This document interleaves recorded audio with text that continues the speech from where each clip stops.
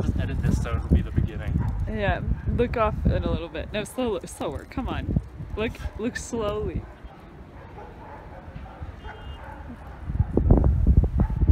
Yeah, pensive.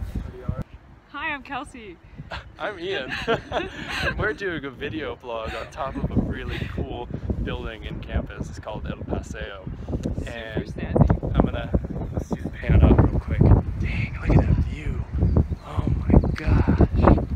Oh my gosh. And my thumb. So, anyway, we wanted to do a serious video blog to seriously say hello. And we've been here for a month in Quito, Ecuador. And I've been doing some blogging and stuff like that, and you all have been some super supportive, fantastic friends and family, and I love y'all so much. Thank you for 1,000 views. That's way more than I anticipated getting. Kelsey, do you have a blog you want to throw to? Nope. Well, I'll throw it to my mama though. Yeah, throw to your mama. Say hello to your mama. So we just wanted to do just a quick little video to give some impressions of the first month of being here, because it is a really different place to be in so many awesome ways. I feel like I'm growing. What were your first impressions? For the first month? First month impressions. Yeah. Number one, mountains. Mountains galore. Like at all times, actually being surrounded by mountains. All the time. All the times. On the butt. Do you have a view? Do you have a good view from your room where you live? Yeah. Yeah. I do. I'll wake up and I'll pull back the shades, and I feel like I need to have that like stereotypical greet the morning song, the da na na na na na na, because I'm just looking out over it's just gorgeous. And then but not only do you have to say good morning to them, you have to say good night to them too, like all the time. So yesterday I was on my ride home from, my bakering class. Oh, bakering. You were baking some stuff. I forget English. You're pretty baked. Yeah. But it was like sunsetting behind Cotopaxi, like. Oh my god. And you don't always see Cotopaxi. It's like a present. You're just like, oh my god, there it is. And like Cotopaxi's like straight up like stereotypical snow volcano. Yeah, thing. So for those of you who don't know, Cotopaxi is one of the biggest volcanoes. It is a volcano, yeah? Yeah. Yeah, it's one of the biggest active volcanoes, and it was giving a lot of grief just not that long ago because it was spewing some fumes and they thought it was gonna erupt, which is terrifying. We also need to have our own like emergency kits just in case that happens. Don't be scared. It's fine. It's chilled out enough that people can go visit. All the canned soup. Yeah, it's okay. Canned soup, bottled water, we'll be fine. But yeah, as you're going, especially when we're on our way to school, you can ride the bus and like look off into the distance and see it. And just last week, did you see it when it was like covered in snow? I mean, it's still covered in snow. Well, is it ever not covered in snow? No, it wasn't at first. When we first got here, it was not covered in snow, but now it is absolutely gorgeous. Yeah. It is really a treat to look at. So mountains all the time. Mountains is a number one. Yeah. Two, Spanish all the time. Everyone here is like, if you picture like how we speak in like a first grader, like as a first grade teacher, like their Spanish is that beautiful and clear. Yeah. A lot of people. Yes, sometimes. Sometimes. If you've ever had to like call for a taxi, it is definitely not like that. Anything through any sort of communication is no. I've been hung up on by a taxi operator just because we could not communicate. There's only so many ways you can say sorry, pardon, what, before you just like are not moving the conversation forward anymore. But at this point, I feel like I've improved so much in the past month being here. Yeah. You're a Spanish major, so like this is your this deal. This is my thing. Yeah, so it needs to be my thing. Are you feeling like you're improving? How's your confidence coming with this? Absolutely. Okay, so I think confidence is actually one of the only things that you kind of need to be able to speak a language, because everyone makes mistakes. Like I make mistakes in English. I said bakering. So like I like to say stuff like that in Spanish too, but you just got to know you're gonna do it and you just go for it anyways. And then even like yesterday, my mom's like, yeah, you've been really improving. You just speak really quickly now. And I was like, do I? And then I got really excited. Have you had any milestones where you were just like, wow, I really can sense how much I've improved? Like when your mom told you that, was that a milestone? Yeah, and not only with those milestones, it's like the little things. It's like when you conjugate a verb without going through the conjugations in your mind, and you just like tell a story and you're like, I just told that in the past. Yeah. Suck it. Oh my gosh, if I can That's a do that, milestone if I can for do that in sure. subjunctive, I think I can just be happy with my Spanish level right there. But Or just life in general. life in general, Yeah. I'm done learning languages. That's it. I can do subjunctive without thinking about it. Yeah, for me, I had something similar to that.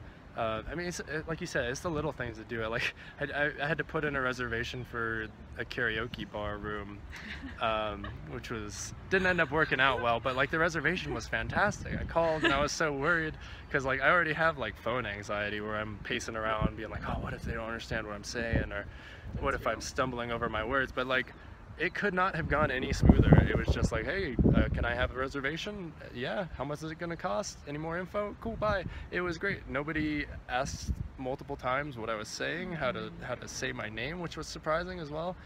Because I introduce myself as Adrian here, and if I have to do my last name, it's Pomaroy, because it makes more sense.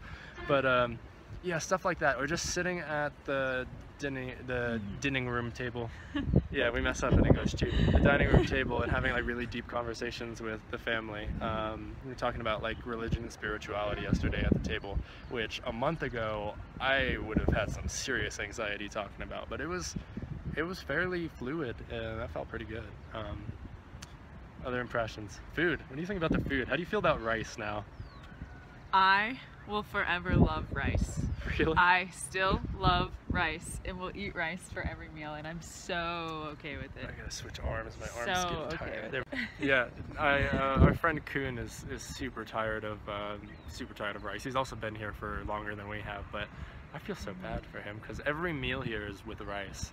And that's wonderful for me because like my mom cooks rice every single day. Mom, you're gonna love it when you get here. It's just rice on rice on rice. It's like the Philippines and Ecuador as far as the rice content, so that's wonderful. And I like the regional portions of the food a lot. So like in each location, it's known for a different kind of food. For example, Cayambe has bizcochos. In the coast, there's ceviche. Some solid ceviche too. Yeah, solid ceviche. Different areas are known for like different styles of things. You know, like a certain neighborhood does really good empanadas de queso. And what neighborhood's that? There's like ours. You just show me this neighborhood. Ours has a Good fantastic. cheese empanada. Yeah. So and it's so cool because you can go and get all of these really cool traditional foods for very affordable prices and have them really good in very unassuming places. You can just go to like a mom and pop shop, and like our neighborhood is the one that has a really good empanadas de queso place, and morocho, which is a type of sweet corn, like a sweet corn drink. It's warm, it's good. I'm gonna try and do a food blog over there at some point, so we can do something just to explore that. Oh yeah, be on the lookout for a food blog to kind of encompass some of the stuff that I've eaten. Have you taken a lot of pictures of food? No. I'm too scared to have my iPhone out at all times. Oh, that's another first impression. Is you want to sit down? Yeah. Yeah, we're gonna reposition We're here. gonna sit closer to our stuff too, because it has to do with what we're talking about in general. So, anyways. Yeah. So one of we the got things... a hardcore talking to like 17,000 times. Always have our stuff close to us. So now that we're actually sitting by our stuff. To our stuff, so we don't have to worry about it as much. Yeah, so and in some ways I think it was a little bit overdone, our security talks. Obviously in any big city you have to be careful of security. You know, you don't want to be whipping out your wallet and showing everybody that you have a lot of money in big open areas. Pickpockets are really common in really any big city. So it's nothing to specifically say about Ecuador in general, but it's good to be aware of. I mean, and having your phone out, especially like iPhones, that costs like $1,500 here. Yeah, electronics, because of the taxes, are extremely high here because there's not an infrastructure to build electronics here. Everything has to be imported, and in order to help the economy here, there's a lot of taxes on things that are imported so that you will buy domestically, but you can't buy an iPhone that's been made in Ecuador, really. So everything is very expensive if it's electronics. So having out a iPhone like we have right now is you just don't do it. You don't whip it out on a bus. I mean, locals will kind of do it, but I think a portion of it is like, another thing that I've noticed is like I am acutely aware of how gringo I am at all times. Like very much so, and I think everybody should have a point in their life where they are kind of uncomfortably in the minority, because then you can really kind of relate to a lot of the things that are going on in the world. But like especially here, there's an idea of gringos, I think, because a lot of people will come and move here and not really respect the culture, not try and learn the language. They'll retire here. Or people who will just come and sightsee. It's tourists. It's like that typical American kind of idea. Or the idea of a typical American. And so yeah, just being smart with your technology and making sure it doesn't shut off on you when you're recording or something like that. No, but like overall, it's just the same thing that you would think in anywhere else. But because Quito is so populated and densely, just densely populated, you're on the bus a lot with people, and you have like no room between people. It's just like you and homeboy on your left are super close really quickly. Don't forget on the right, to the back, and to the front. Right, back to the front. Homeboys everywhere. Homeboys everywhere. And you know, it's just like keeping your belongings in a place that you know, so people aren't dipping their hands in your bag and getting it. Like it happens everywhere, but like it's especially on this campus. I feel at least safer. Some people. I saw someone get her iPhone stolen on this campus, so I'm still like, oh, I'm not gonna let people even know that I have an iPhone. So I'm gonna keep it forever with me. Yeah, and not out and about. Like that's the thing. Like once they know you have it, they're like, oh. Like, yeah, I'm gonna watch where you put that, and when you walk like here, I'm gonna know. Yeah, when you're chatting with your friends and not paying attention or something like that. It's, I don't know, I don't carry my phone with me. I carry this one, this little nice... oh, you don't carry the phone with you that you have right now today? I usually don't. So I have my iPhone today because I wanted to come and do some blogging, but I ran out of data, or ran out of storage on my phone. So I will bring my laptop to campus, but that's because it's like, I get on the bus, I come to campus. On campus, I have it with me all the time, and then I go home. It's pretty easy to feel when you don't have your laptop in your backpack, too. Yeah, also my backpack weighs like 20-30 pounds. I'm gonna have some serious back problems from this stupid computer. It's just like, if they were to lift that without me noticing it, I would let them have it, because like that thing is a brick. But yeah, you just have to be smart with your things, and that's something that I'm not used to, because I'm used to being in like a very safe university, living in kind of a rural-ish area where it's just not densely populated. We don't take public transport because it wouldn't make sense to get out to each area. Public transport. Public transport. Public transportation. That could be a video in itself. Oh my gosh. So many things can happen on public transportation. Yeah, so I'm gonna try and do some sort of vlog video. Reenactment. Something with the public transport, because it is so integral to this particular area, and like it was one of the more stressful things for the first couple of days, was getting used to the bus route. I would say interesting, not stressful. Oh, it stressed me out, because like I'm just not used to getting on buses and stuff like that. I was constantly worried I was gonna get on the wrong bus and end up in Tumbaco, and like, I don't know, once you get used to it, like it took a week, but like I feel super comfy on the buses now, as far as like getting from point A to point B. Again, mountains all yeah. around you on that bus. Buses cost 25 cents. All the change. It's great. Ecovia runs through the one of the main arteries of Quito. Ecovia is the one, so that's a separate bus line. That's the one that like you were about to get very well acquainted with. Did I tell you about the time I tried to get into the Ecovia? No, did you have to like get a running start into it? Oh, absolutely. So it was when I left my passport at the place where we left our passports for our visas. Oh yeah. And it closed at 4, and so we're hopping on the Ecovia at about 3:20. And literally running. So first we're like, oh, let's do taxi. And then you realize when you do taxi, like you're stopped. You go to a light, you're stopped. You go to another light, you're stopped. And then you like look over and you're like, shit, that Ecovia is like all in its middle lane, all going by itself. So we're like, okay, get off at this taxi because this is expensive. As we're getting onto this Ecovia, it's already one. We didn't have to, usually you can pick a door that's kind of like, oh, that one looks like it has less people. No, we were like, I was sprinting. And so my person in front of me, Kuhn, he went in, the door is closing like dramatically closing in front of me, and I like one-handed in slow motion. He like holds it open. I like push this way into this person, and then like the door just snaps on my body completely. And like my what is this? My ankle is like half out. Then I like do the whole jab and like ram into the person in front of me thing. And by like person in front of me, I mean like 7 people in front of me. The doors don't do the thing in some places where like they sense pressure and they'll reopen like an elevator door. Closed.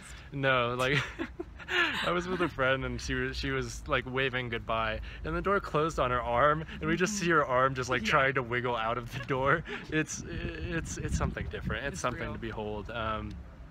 It is a source of some great joy in my life, the public transport here. Unless you get shit stolen. Unless you get stuff stolen. Luckily, not so much of a joy. Knock on wood, nothing's happened. But yeah, public transport, language, food, culture here is super, super cool. What else? Any other big things? I think that's it. Like Sunshine, it's sunburn every day of my life. Oh my gosh, the elevation makes I'm currently thinking about that right now. If I'm you can't feeling tell, it. You can see the shine on my forehead. I think I'm getting sunburnt on my thighs through my jeans. You're wearing some very dark jeans too. It's so, really hot. So yeah, it's the elevation is really interesting to get used to the first couple of days as well, because everybody kind of handles it a different way, and if you're doing any sort of exercise you really start to feel it. My muscles started to cramp up a lot. I don't think anybody else had that. Some people have stomach problems. I had a lot of gas. Talk about my gas on this vlog. Yeah, we could get into the whole. I actually think stomach this is issues. Here in general, everybody talks about gas and poop and stomachs. Yeah, it's so easy. It's really open because I feel like everybody has had a bad ceviche or a bad almuerzo or something like that where they. I think I've heard the word diarrhea here like more times than I have like anywhere. Yeah. You had diarrhea yesterday? Yeah. That's. No, it's currently going on this morning. I'm gonna see you guys in a bit. That's actually how we greet each other. Is like, hey, how solid was your poop this morning? Yep. That's how That's not even my like day. a joke. Like we do like honestly so do that. Maybe that's just us. Maybe that's weird, but that's one of the things. Like being in a new place, getting used to the food and stuff like that. You have to be aware of, and definitely if you're gonna come visit here, or just anywhere. Always bring Tums. Always bring like. You think Tums are really gonna fix that? I pop Tums like Tic Tacs. I didn't bring any Tums, and I am a champ. Antacid, I've had diarrhea, but I'm a champ. Something to fix your stomach with. So like that would be a good thing to do. We can't end on poop. We can't end on poop. We gotta end on something other than poop. Tried to end on the sunshine, man. That was a positive note. Let's go back to elevation. Elevation's a crazy thing, but the sun is also stronger because of the elevation. If you come, bring a bunch of sunscreen. Sunscreen's very expensive here. That's another revelation. Is like I said, I'm imports. getting sunburnt currently. So yeah, we're gonna. We should probably. We'll call this quits for now. Or something? Let's do something artsy like that. Looking forward to the next couple months here. We've got 3 here left. Yeah. Things are going really quickly here. So. It's almost October. That's scaring me. The Hulk. Yeah. I don't know how your viewers feel about it. I don't know. We'll see. Let's see if I can learn how to edit something. Just make some little beeps in there. That'd be cute.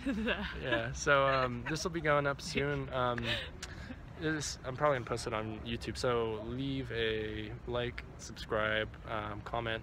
If you made it through the whole video. You made it through the whole video. That's if not, really impressive. Yeah, well thank you for making it through the whole video. Thank you for the Kelsey, 1,000 views. Hi. This is Kelsey. I would you should make a blog or something like that so we can 32 blog next time we do this.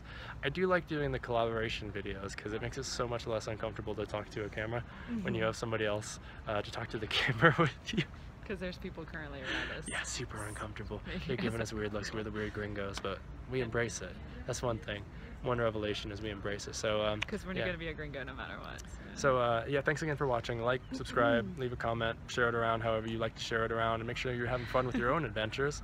Here's a graceful pan to that delicious, delicious view behind us. To the side. To the side. Wow.